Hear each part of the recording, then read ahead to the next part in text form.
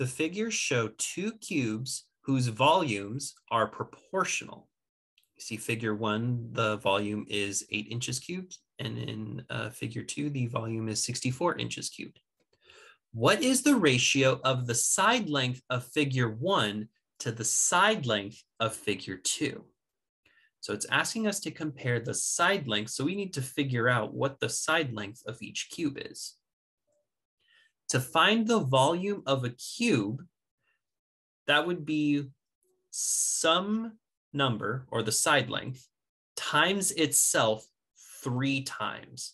So what number times itself 3 times gets us 8? Well, that number is 2. So the side length of the cube in figure 1 is 2.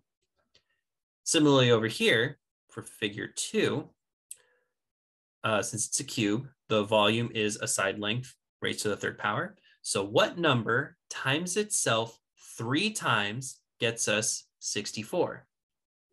Well, that number is 4. 4 times 4 is 16, and 16 times 4 is 64.